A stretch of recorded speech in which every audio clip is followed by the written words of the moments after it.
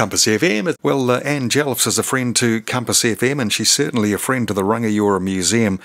She's officially the archivist, but she does all sorts of things.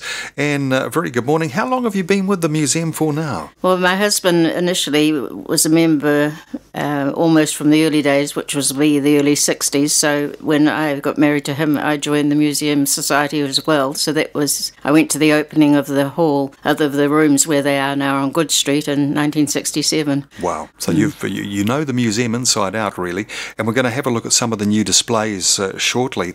But I'd like to start with the Rangiora and District's Early Records Society. What's that about, Anne? Well, we collect the early records of the Rangiora district and any of its history. That's mainly what we're there to do, is to collect. One time I was on a shop day and somebody asked could they bring along their records, being the LPs and things like that. Well, that's not quite what we wanted. Right, nice try. But Yes. But generally we're known as the Rangiora Museum on Good Street. Okay, and everything going well with the Early Records Society? The society's going well, and the museum is also going very well.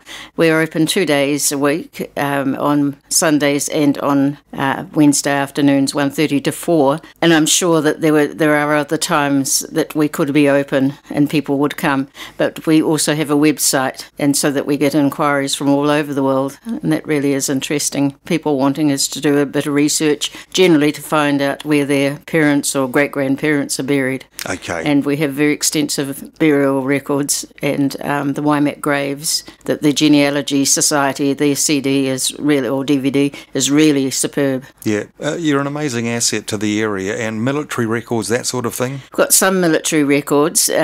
We did it during the centennial of the First World War. We did, and the genealogy branch here in Rangiora did most of the work, and the profiles of the local soldiers who were killed, and we have those there. Yep. And coming up, I think it's this Thursday, starting at 7:30, Craig Gurney, he's the president of the Christchurch Antique Bottle and Collectors Club. He's going to be displaying some of his collection at the museum, is it? Yes, but he's actually speaking about the history of corkscrews and really? other kitchen utensils. So I think that's going to be fascinating, because we had their group came to visit us one Sunday, and so he was there and he offered to come and speak about corkscrews. There was another gentleman came, he was very interested in marbles, and he was fascinated with our marble collection, which I thought were just kids' toys, but no, there were some from Germany, some from here, some from there.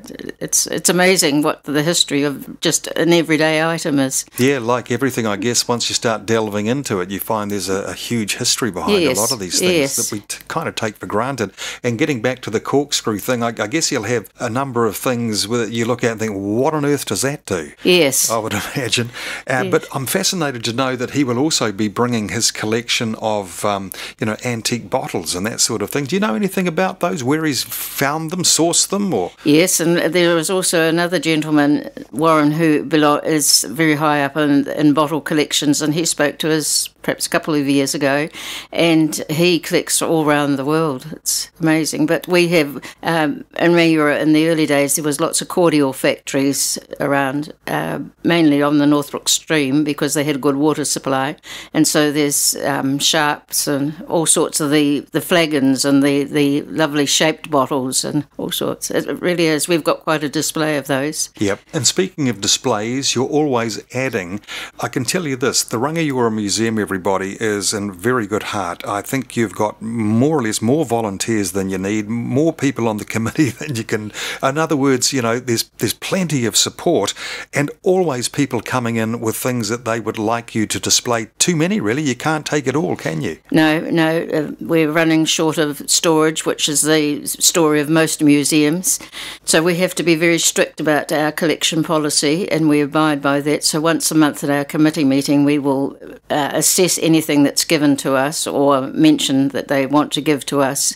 And so, but it must pertain to this area, must have some connection to this area. All right, so that's Rangiora or Waimakariri? No, it is Rangiora. Right, that's interesting. Yes, Rangiora and perhaps Wood End. We might take Wood End and White Rock or Lowburn. Yep. But certainly just this immediately, because there is Kauai Archives and there's Oxford Museum, there's Cass Museum, there's Kaiapoi, so they all have their specific portfolios. Keep to yourselves and do your own thing. Yes. And what has been added recently? Well, the last two displays that we've had, Angela, who does our displays in charge, she found, or somebody found a photo of a gun club, I think it was, and a rabbit shoot. But the gun club men all had these wonderful hats, and I suppose it was in perhaps the 1930s. So she's worked a display of that, of cartridge making, and not the guns, because we don't have any guns anymore.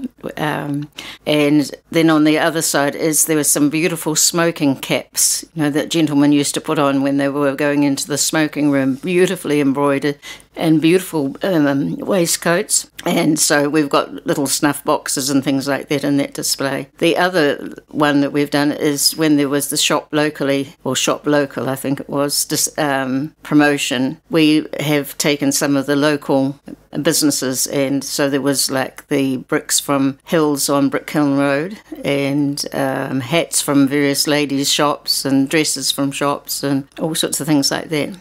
Well, always keeping it fresh, and great to see, Anne. And for anyone wanting to perhaps research their family history, can they come to you and you might be able to help? Yes, we spend quite a bit of time doing that. We have a website so people can contact us from all around the world, really, to research their family.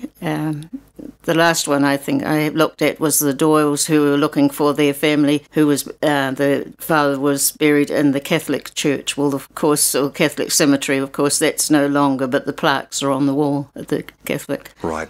And let's just get back to those opening hours again. Folks, if you haven't been to the Rangiora Museum ever, or you haven't been in a while, it's brilliant. It really is. And when are you open? We're open on a Sunday afternoon and a Wednesday afternoon, 1:30 to 4, but we do have groups that come in by special arrangement, and if they phoned the museum, we can always set up a time for groups to come. Sometimes we will go and speak to groups, but it is nice if they come to us because the things are there, the photos are there. It's much easier. Absolutely. Anne Jelfs is the archivist for the Rangiora Museum. Compass FM.